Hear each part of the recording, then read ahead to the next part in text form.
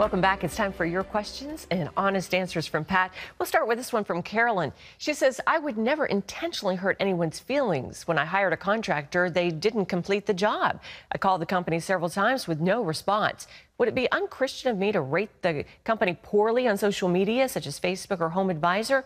I'm sure others have this problem and are left with this dilemma.